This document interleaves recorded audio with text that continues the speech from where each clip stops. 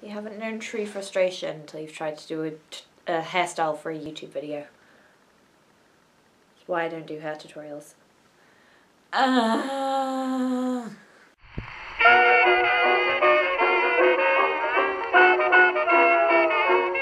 I'm starting off with just my hair down, and I've already sectioned off the top bit. This is hair that was washed a few days ago, maybe like 3, and you can do this hairstyle on straight or curly hair either way, but I prefer to have the top section that I'm going to be creating the bumper bangs to be curled. And you can see the shape is a sort of semicircle reaching back from about where the arch of my eyebrows is, and I just create this with a fine-toothed comb. I go again from about the arch of my eyebrow and I draw a circle all the way around and section it off like that. I find that it helps to have some styling product in, so I'm taking my Lay Right Super Shine Cream, just a very small amount because it's only a little bit of hair, and I am running it through the section. Because I still have my tiny little fringe that I'm growing out, it also helps me to backcomb a little bit, and this also creates a sort of nice base for the roll to sit on. Then I am taking my Lauren Reynolds Roll and Go sculpture tool and wrapping the ends around it and rolling downwards towards the scalp. Tucking my thumb in and carefully removing the tool, we're going to pin in place by putting 2 long bobby pins on either side to trap the roll down to the head. Then, to create more of that bumper bang shape, I'm going to tuck in the ends. So 2 pins just behind where the roll is. And then I'm pushing the roll down to hide that bit of kind of scalp and sliding a bobby pin along the side. And there we have it. It's really, really easy and simple to do, and you can play around with how much hair you use and the position of it. To hide that top, now to accessorize, I'm putting a pearl headband from New Look and then taking these 2 pearl comb slides and sliding them in to either side of the bumper bang.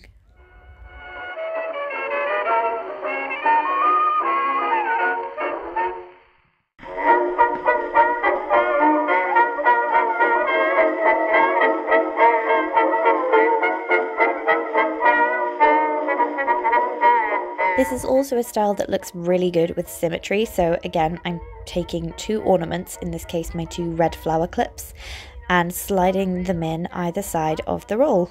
The train came roaring round a curve. Peanut butter. A bald-headed man in a restaurant says, "Waiter, my cocoa's cool." The waiter said, "If your cocoa..." Another really great way to wear this is to create 2 victory rolls.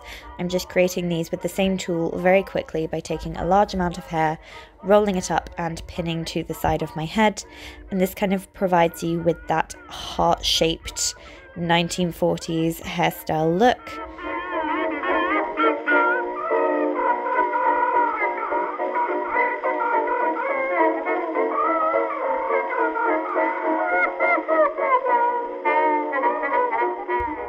These aren't the best victory rolls I've ever created, so do forgive me for how quick and kind of simple they are, but the basic premise is still very much the same, and I think it looks really pretty.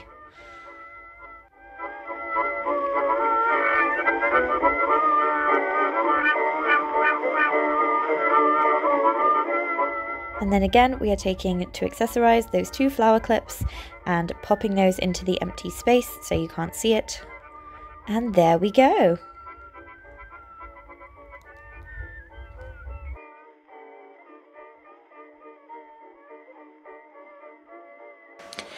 So I hope that you enjoyed this tutorial on not the best bumper bangs I've ever done, but I feel like it's a good basic premise of how I prefer to do my bumper bangs. I did get one of those little donutty things. Let me go and grab it. Yeah, I did get one of these and I did try and do it that way, but I just can't get the hang of it.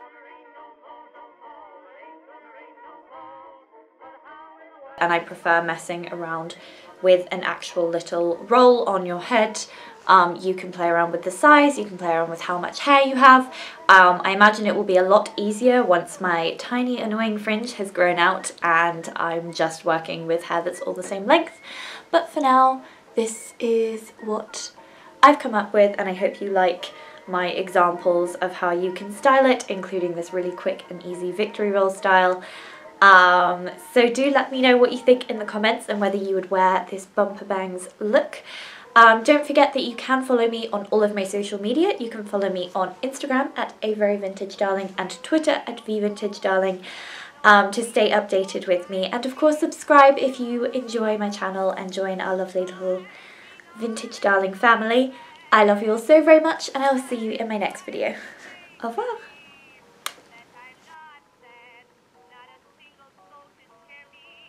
Help me.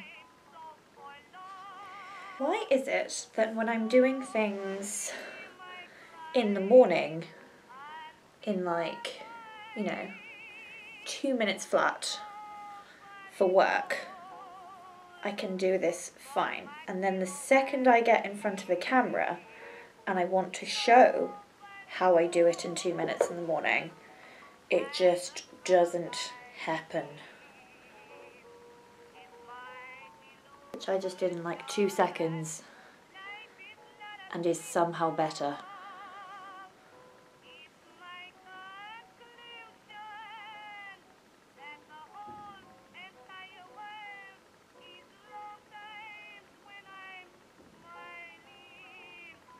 I'm not mad. You're mad. It's this side. It's this side. Does anyone have a scientific explanation for why I can't do that side? Because that would be great. This has gone fine every other time I've tried to do it, and now it's suddenly like, nope.